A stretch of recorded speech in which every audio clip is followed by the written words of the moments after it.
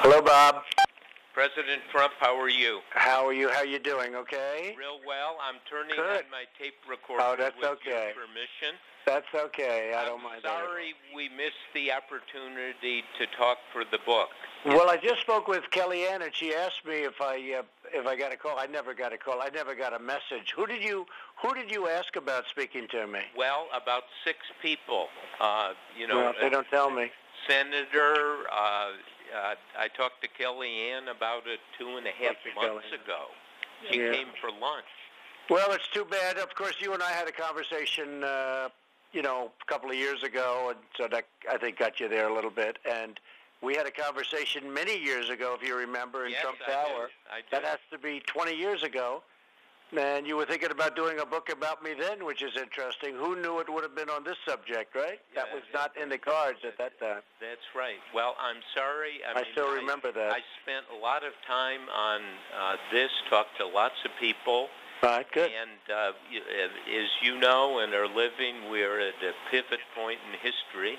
Right. And I would have liked to have done that, and I maximized my effort.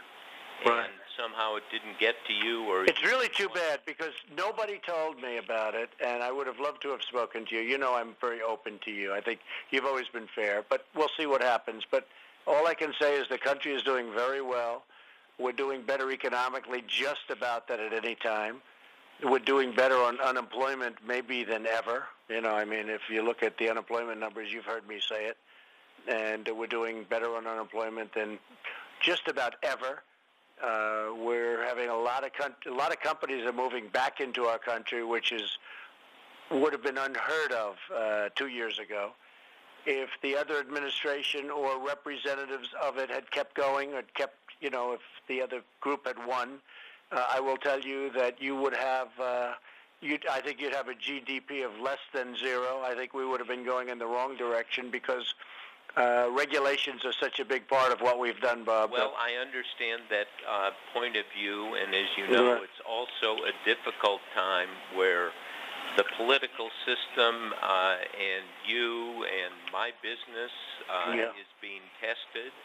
Yeah. And I take it very seriously. I've done books on 8 presidents going back from Nixon, Obama. Right. And I learned something about reporting, frankly, Mr. President. Good.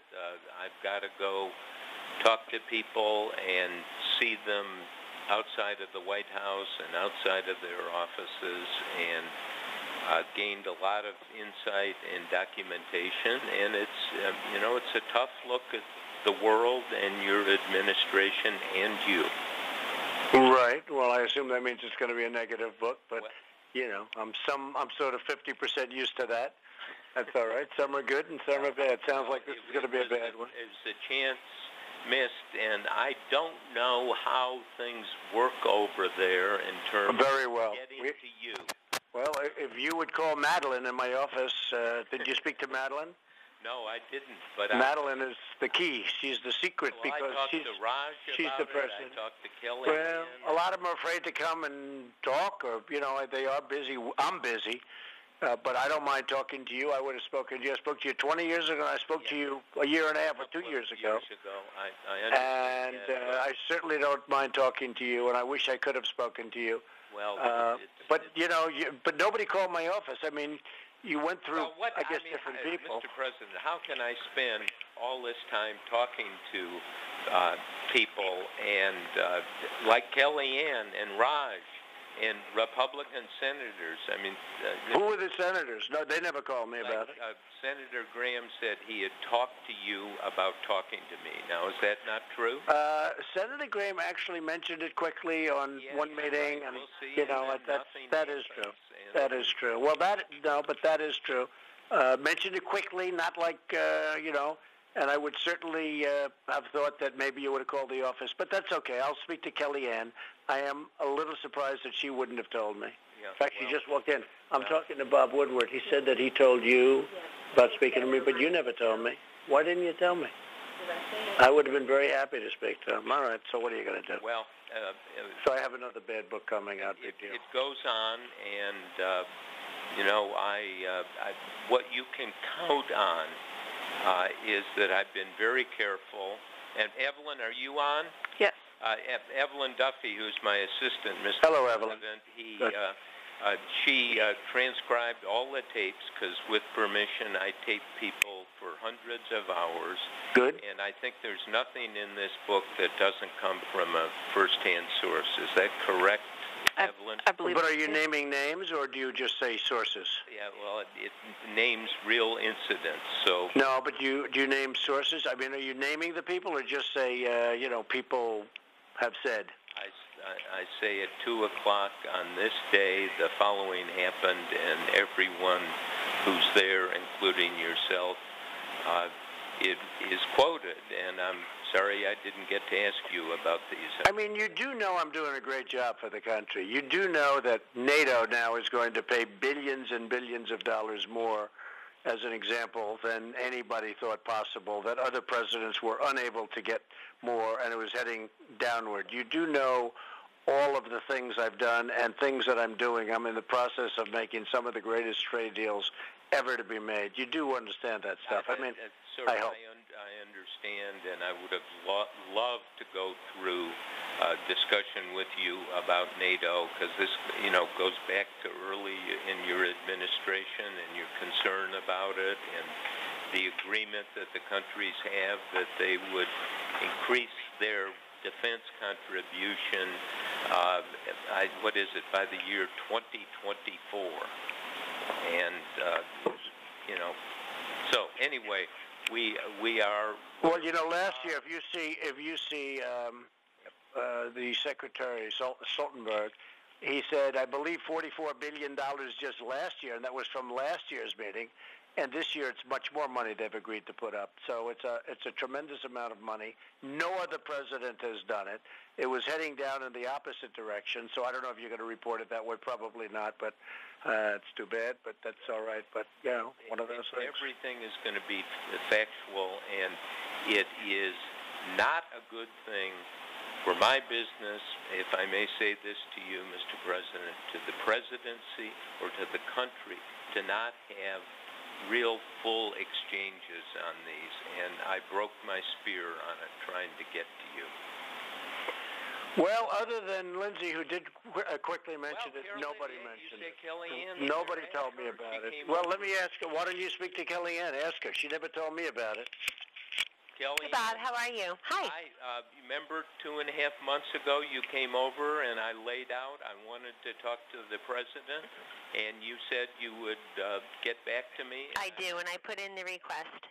But, it was rejected. I can only take it so far. I guess I can bring it right to the president next time. Yeah. But I try to follow all the protocols, or else I'm accused of being somebody who doesn't follow protocol. President Trump, I just want you to know I made every effort. Did you? But you had talked to Hope, right, who said no? Listen, I talked to anyone I could. You talked to a number of people, and they all said no? Raj, he was gonna work it out. Hope, me. Yeah. So you said you tried to talk to everybody. What about when you interviewed other people? Yeah. They all said yes? Yeah, well... That they'd try? About 6 or 7 people I tried, and I couldn't have... you and I spent a whole lunch on it, Kellyanne, and I said, I want to cover the substantive issues in foreign policy and domestic policy, and you said you would get back to me. Nothing. Yeah, so I did. I presented it to the people here who make those decisions, but anyway, I'll give you back to the president, and I'm glad to hear that you tried through 7 or 8 different people. Yep. That's good. You should tell him all the names. Thank you. But you never called for me. It would have been nice, Bob, if you called for me in my office. I mean, I have a secretary. I have 2-3 secretaries. If you would have called directly, a lot of people are afraid that Raj, I hardly have, I don't speak to Raj. I do, and Kellyanne went to somebody, but she didn't come to me. And she should have come to me. She does have access to me, absolutely. She has direct access, but she didn't come to me. And you know what? That's okay. I'll just end up with another bad book. What can I tell you? It's surprising to me that these people, did Raj have access to you? Not really, but he would have been able to do it. But I have an office. You have the office number. I have an office that's directly into my office. It doesn't matter. Let me tell you what matters. The economy is the best it's been in many, many decades, and it's going to get a lot better, and the country is doing very well. That's what's important. Yes, sir. I thought we're doing a good job. Kind of say, let's not talk about this because the book is done. Yeah, I know. The president, but that's the position we're in, and it's one I tried to avoid. You need to know I made maximum effort. All right, it's too bad. Yes, sir. I'm just hearing about it, and I did hear from Lindsay, but I'm just hearing about it. So we're going to have a very inaccurate book, and that's too bad. No, but I don't blame you entirely. Be accurate. All right, okay. Well, accurate is that nobody's ever done a better job than I'm doing as president. That I can tell you. So that's the way a lot of people feel that know what's going on, and you'll see that over the years.